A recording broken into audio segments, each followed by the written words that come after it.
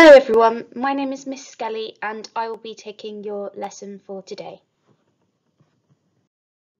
In the previous lesson, you were set the following activity. You had to sort some expressions into 3 groups, so each expression would match one of those groups. The first group are expressions that had a sum less than 10. The second group were expressions with a sum equal to 10. And the third group were expressions which equal to a sum more than 10. So let's look at the first expression. 8 add 2. Now, if I'm remembering correctly, 10 is made of 8 and 2, 2 and 8, which means that 8 and 2 should fit in my second group because 8 and 2 is equal to 10. 7 add 1. Well, I know that 10 is made of 7 and 3, 3 and 7. But hang on, I haven't got 3 here, I've got 1. And 1 is less than 3, which means that this expression will be equal to a sum less than 10. And finally, 6 add 6. 10 is made of 6 and 4, 4 and 6. But I haven't got the addend 4 here, I've got the addend 6. And seeing as 6 is more than 4, this means this expression will be more than 10. It will be equal to more than 10.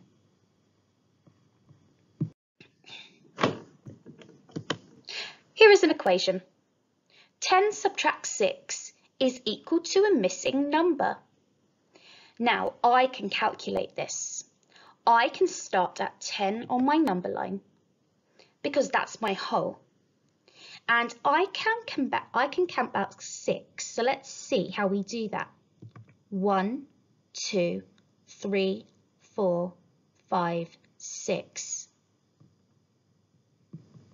10 subtract 6 is equal to 4. Now I want you to hold up your hands for me, and we're going to do that on our fingers too. So what we're going to do, we're going to hold up 10 fingers and we're going to subtract 6 of them. So watch me very, very carefully. 10 subtract 6. And what number am I left with? Let's see on the screen too. That's right, I'm left with 4 fingers. But I don't know about you. I think this takes a very, very long time. Is there a better way to subtract 6 rather than counting back in ones? So let's think about what we already know about these numbers. So I can represent these numbers in the equation as a bar model. So I know that 10 is my whole, so I'm going to put that in the whole bar on my bar model. And 6 is a part, so I'm going to put that beneath my whole. And I know my missing number is the other part, and I already know that my missing number is 4, so I can put that also beneath my whole and next to my other part 6. I wonder, what do you notice about these numbers? Pause the video if you want to think or to discuss with somebody in your house. Now, I know what I notice. 10 is made of 6 and 4, 4 and 6. That's much better, because if I know my addition pairs to 10, this can also help me with my subtraction. So our bar model is very, very clever, because we can cover up 6, which leaves us with 4. So we can say 10 subtract 6 is equal to 4. But what we can also say is if we cover up the 4, 10 subtract 4 is equal to 6. So this would explain why counting back in ones on the number line isn't needed. We don't need to count back to subtract from 10. because we can use our knowledge of pairs of numbers that sum to 10. In this case, 10 is made of 6 and 4, 4 and 6. It's not just about getting to the answer. It's about making connections and using what you know. So let's look at another equation. A missing number is equal to 10 subtract 2. Now I know that 10 is my whole, so I'm going to put that in the whole bar on my bar model. And 2 is one of my parts, so that can go beneath the whole. Now I don't know what my missing number is, but what I can do is think about number pairs that sum to 10 which have 2 as one of their numbers. So have a pause. What number pairs that sum to 10 have a 2 as one of their numbers? Pause the video or have a discussion with somebody. So let's go through our number bonds. 10 is made of 10 and 0, 0 and 10. I haven't said the number 2 yet, so let's go to the next one. 10 is made of 9 and 1, 1 and 9. Nope, I've not heard the number 2 yet. 10 is made of 8 and 2, 2 and 8. That's it. 10 is made of 8 and 2, 2 and 8. My missing number is 8. We don't need to subtract in ones. We can use our knowledge of some number pairs that sum to 10. 10 is made of 8 and 2, 2 and 8, which means 10 subtract 2 must be 8. So we've got another equation here. 10 subtract a missing number is equal to 9. Now let's have a think. 10 is our whole, so that's going to go in the whole bar on our bar model. And 9 is one of our parts, so that can go in the bar beneath my whole. Now I don't know what my missing number is, but I'm going to have a think. What number pairs that sum to 10 have a 9 as one of their numbers? Pause the video to have a discussion with someone or to have a think. Now we're going to go through our number bonds again and see if we can hear the number 9 pop up in them. So 10 is made of 10 and 0, 0 and 10. I can't hear the number 9. Let's go to the next one. 10 is made of 9 and 1, 1 and 9. Did you just hear the number 9? I did.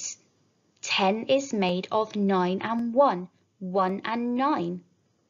This means my missing number must be 1. 10 subtract 1 is equal to 9. Now, we have a lot of equations here. Let me read them for you.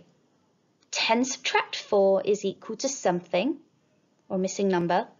10 subtract 5 is equal to a missing number. 10 subtract 6 is equal to a missing number. And 10 subtract 7 is equal to a missing number. Can you see any connections? Pause the video if you want to think or to discuss with someone. Remember, we can use our knowledge of number pairs to 10 to subtract from 10. So let's remember our chants. Let's go through it before we do these questions. 10 is made of 10 and 0, 0 and 10. 10 is made of 9 and 1, 1 and 9. 10 is made of 8 and 2, 2 and 8. 10 is made of 7 and 3, 3 and 7. 10 is made of 6 and 4, 4 and 6. 10 is made of 5 and 5. So let's look at the first one. 10 subtract 4 is equal to something. So I can draw my bar model with 10 as my whole and 4 as one of my parts. And let's remember our chant. 10 is made of 6 and 4, 4 and 6. 6 is our missing number because 4 and 6 add together to equal 10. Let's look at the next one. 10 subtract 5. 10 is made of 5 and 5, which means my missing number must be 5. 10 subtract 6. 10 is made of 6 and 4, 4 and 6. My missing number is 4. 10 subtract 6 is equal to 4. What about 10 subtract 7? 10 is made of 7 and 3, 3 and 7. So 3 must be our missing number. So let's look at these equations now. Can you spot a pattern? Pause the video if you want to think or to discuss with someone. So remember, we can use our knowledge of number pairs to 10 to subtract from 10. So let's have a think about the first one. 10 subtract a missing number is equal to 10. Now it looks like that the number 10 appears at the beginning of my equation and also at the end, which means that we haven't subtracted anything. So we've got nothing to show on our bar model. So we've got 10 here, we've got 0 here, and 10 below my hole. 10 is made of 10 and 0, 0 and 10. 10 subtract a missing number is equal to 2. So let's think about pairs of numbers. 10 is made of 8 and 2, 2 and 8, which means my missing number must be 8. And 2 goes there in my bar model. So 10 subtract 8 is equal to 2. Next one. 10 subtract a missing number is equal to 4. Now, 10 is made of 6 and 4, 4 and 6. So that means my missing number, my missing part is 6. And again, I've got the 0 coming up, but I'm one step ahead now. 10 is made of 10 and 0, 0 and 10. Remember, because we've got 0 as one of our parts, we've got nothing to show on the bar model, so that won't be there. But we can show our whole, which is 10, and our missing part, which is 10. So here's your practice activity for today. I would like you to fill in the missing numbers for each equation and draw a bar model to show the relationship between the numbers for each equation. For example, if I've got 10 subtract 1, 10 is my whole, and I'm going to put that at the top of my bar model. And 1 is my part, so that can go underneath. And all I've got to work out is what my missing number is going to be. And I can use my number bond pairs to work that out. 10 is made of 9 and 1, 1 and 9. I wonder what the missing part, the missing number is going to be.